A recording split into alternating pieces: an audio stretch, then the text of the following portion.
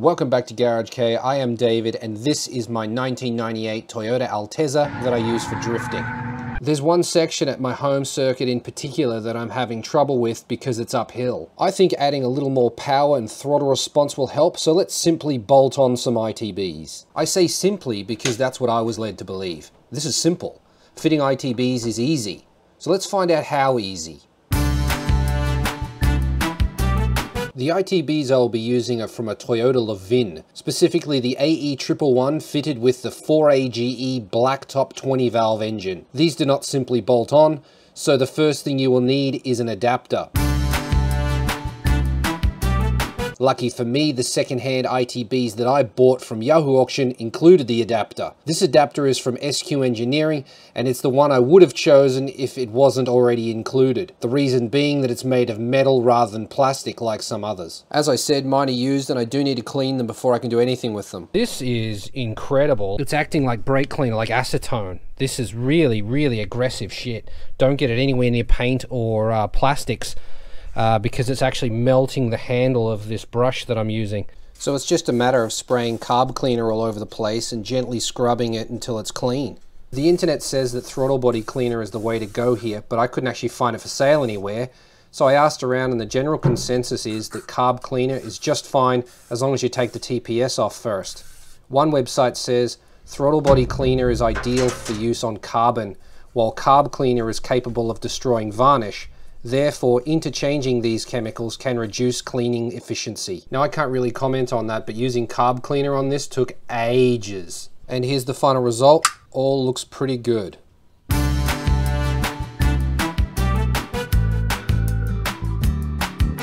I need to remove the throttle body and the intake manifold, so just start unplugging stuff. Remove the tower bar. One of the biggest problems with this is that I've got water lines going to the underside of the throttle body. So what I'm going to try and do is move the throttle body out of the way, leaving the water lines connected, get this out of here, and then see what's happening at the other end. I really don't know why I thought this was a good idea, but in the spirit of showing you everything, I'm going to leave this part in. There are only 3. That is interesting. I did it off camera, but I actually took these bolts out already.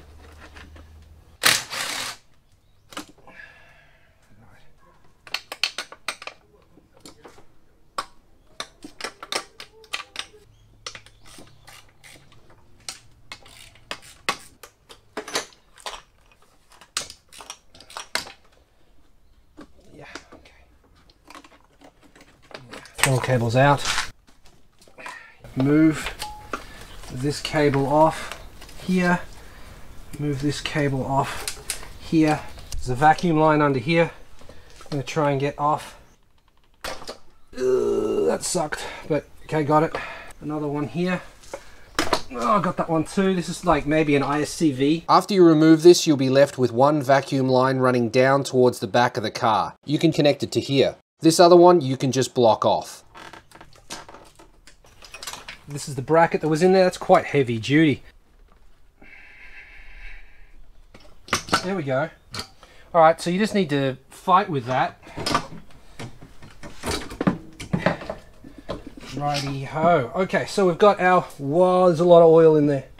Done. Next, size it up. Okay, that's going to be an issue.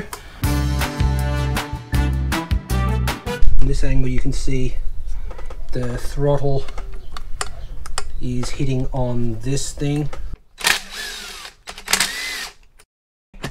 This is one of the reasons I was reluctant to start this. I just knew there'd be something that that didn't line up or didn't work, didn't fit. I had a look on the internets, and as far as I can tell, this actually can't be used with this setup because it hits that. I can't see what other people are using. I thought about maybe moving it to here, but then there's no mounting over here for the throttle cable, so that's not going to work. Even though, like if I was to move this linkage onto this throttle body, it would actually, it does move all 4, so that would work. But again, there's nowhere to have the linkage. If I was to move it over to here, that won't work because these two move all 4. These two are independent. I don't know why that is, but that's just the way that is. You've got 2 options.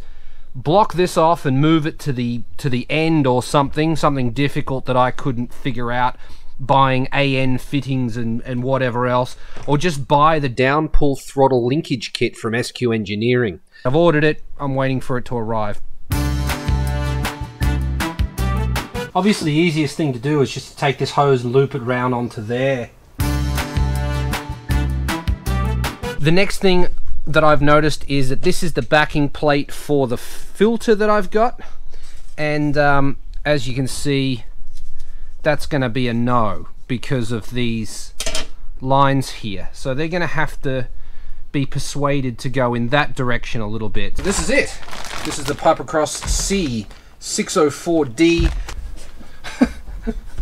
That's a solid no. No chance. So the clutch master is actually in the way. There is no way to get this filter to fit. I didn't know that didn't fit. It says for beams. This is a beams. This should work, but no, nothing ever does. So now I need to look at either a different filtration system or move my clutch master.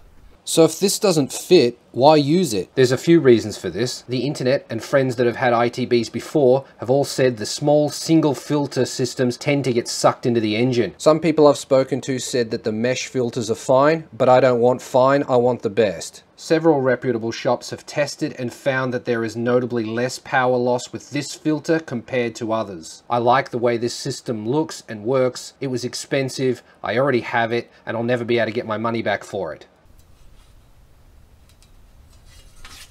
Ugh.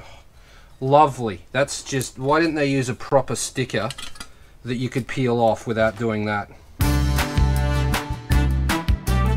These are the trumpets I'm going with here, 100mm from, I think it's MRP. Very nice piece of kit. And yeah, they'll go on here like that. Like that only just fits.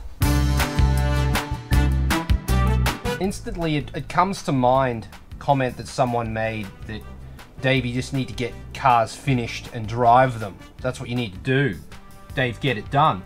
But when shit like this happens, it's all very well to say, get shit done, when somebody else is building your car. But when you're doing it yourself, and you run into problems like this, and there's seemingly no real guide on how to actually do this, you're flying in blind and buying parts as you go. And if you're like me and you don't have disposable income to just do this shit, then it's gonna have to wait. It's gonna take time.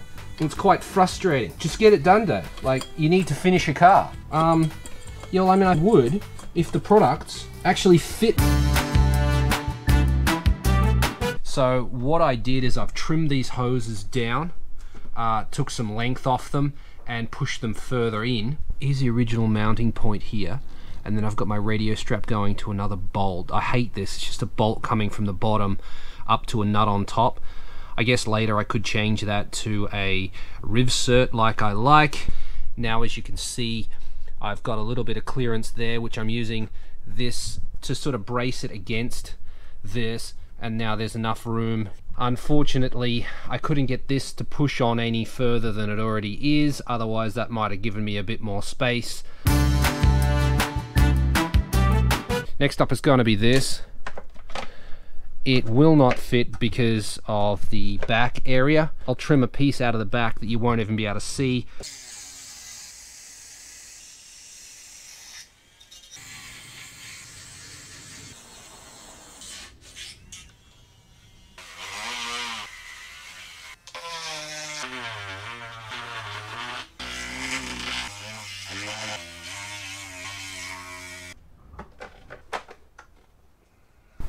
Alright, that's in. That's in. And we're not touching, so that is complete. But that's an hour. I've been doing that for an hour. Because I've moved this slightly further back, now it's hitting on the line for the battery to the starter motor. So what I've done is I've undone that. I'm going to run it underneath these two and then connect back up to the original mounting points here, and then connect it back up again. Go NA, they said. It'll be easier, they said. That's beautiful, that's not touching anything.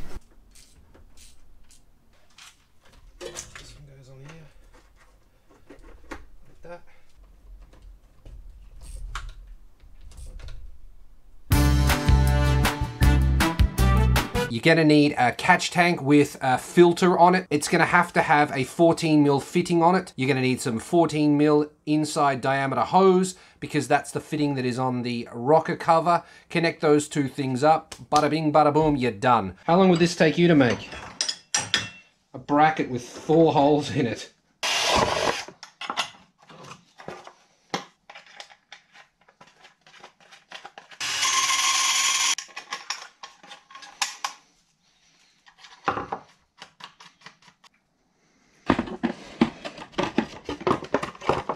So this one here will swoop around next to that, over here, behind, and then plug into that there.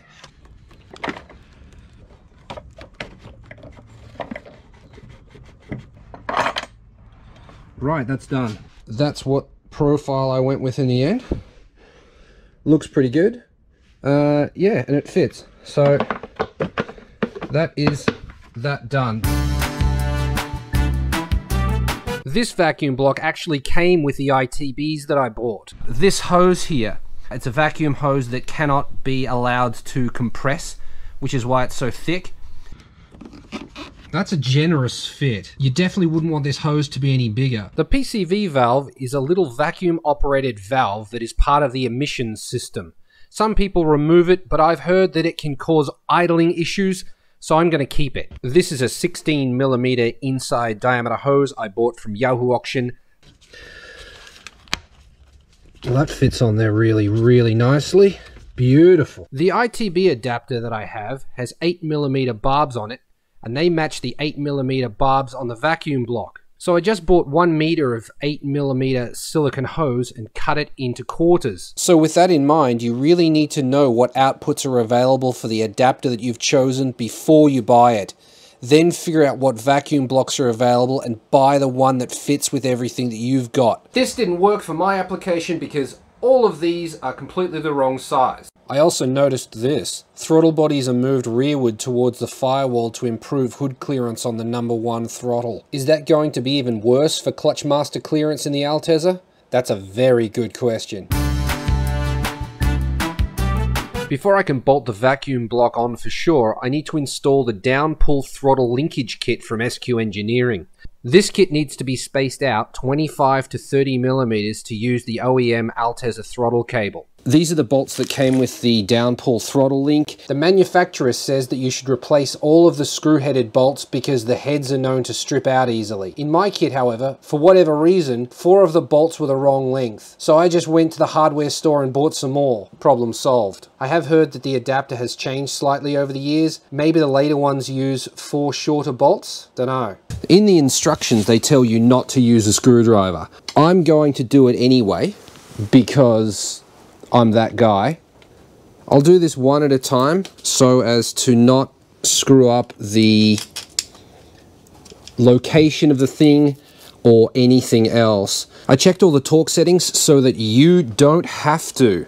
29, 7, 22. These are a size 5 for those playing at home. I've got a hammer underneath the floor mat, pushing on the accelerator pedal, and a fire extinguisher bracing all of that. Now if I come to this side and try to push the butterflies, you can see that they don't move. Now I've just adjusted this so that the cable is taut and set up correctly. Found these, I'm not sure where they came from, but they're for holding your wiring harness out of the way. And I found them, and they've got an M6 hole in them, and they just hold the throttle cable in exactly the right position. So that's a big win. This is the pipe across filter plate. And as you can see, we have a bit of an issue where the clutch fluid reservoir is in the way. To remedy this, we need to remove it and install a remote fluid reservoir. Snap this side off, and then we'll just lift it out. Just simply lift it out. Here we go. So I'll be using one of these to allow the master to accept a hose. This is from a RAV4, and the input is 10mm in diameter. None of the remote fluid reservoirs I could find had a 10mm output, so I used an 8mm to 10mm hose adapter. The next step is to remove this area of the master cylinder using the incorrect tools. And that's what we've ended up with. As you can see, it's much smoother now. Here's the new pin. Getting that pin in there is proving to be really difficult. So what I'm actually using is one of these in there like that. I hold it like this and then hit it with this hammer here. Seriously recommend nobody do that. Take that off, do it the easy way. My trifecta of zip ties here looks a little bit janky, but I mean, at the end of the day, the zip ties are easier and it works. It's important to get EPDM hose because brake fluid has been known to eat other types of hoses. The inside diameter of the hose required for this is 9.5mm. Okay, I need to plug this on. There we go, that's on. Put on a hose clamp. Put on a hose clamp. I want to put something on here to hold the hose up out of the way.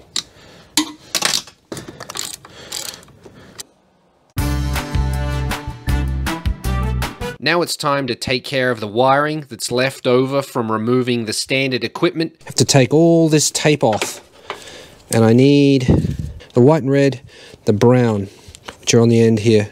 I don't need any of those wires except for these two. That's my throttle position sensor. So if we can get all those to tuck together like that into one harness, you won't be able to tell it's there. That's the idea.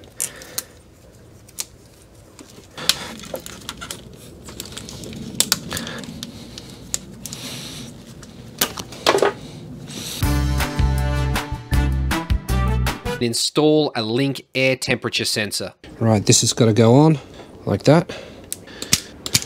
Snap that off, feed it through to there, load it into the crimper and crimp it. Do the same for the back. Next, snap this off, feed it in, load it into the crimper, give it the old crimp, fold these legs in, give that a squeeze too. We push this in like that. There we go, we have an air temp sensor. I'll show you how to set this up in the Link software in a later video. Let's talk about the Altezza TPS. The part number is 89452-30150. Here's my quad throttle bodies on the beams. Please note that the part number on the TPS is the same. Now because it's the same, I didn't need to change the wiring at all. This is the standard wiring plugged into the standard TPS. Now to set this up, I just pick roughly the middle and then teach the endpoints to the Link ECU. I'll show you how to set this up in the Link software in a later video. All modern day cars need a computer to run the fuel injection, so of course the Altezza has one. The standard computer, aka ECU, will not run the ITBs, so I'm installing a Link ECU. To do this, you remove the computer from the car, unplug that, unplug that, unplug that, unplug that. Link is very, very adamant that you do not touch any of the pins because you could give the thing static electricity damage. We won't do that at all. Now we lift this out, and there's the ECU out. Open it, remove the circuit board, install the Link circuit board. So we need one hole for the map, and then one hole for this. And if we're doing any of this CAN shit, we need another hole for that. I went and got some 4mm hose, which is what you're gonna need. That one goes through there. That one goes through there. Now we just gotta screw the lid back down as per the instructions. This is my modified ECU. And then reinstall it in the car. Like so. After this part, the rest of the install is up to you. I chose to run the USB all the way into the car with the car's wiring harness for easy laptop access, but you don't have to do that. Just run the hose for the map sensor out of the box somehow, connect it up to your vacuum block, put the lid on, and you're done.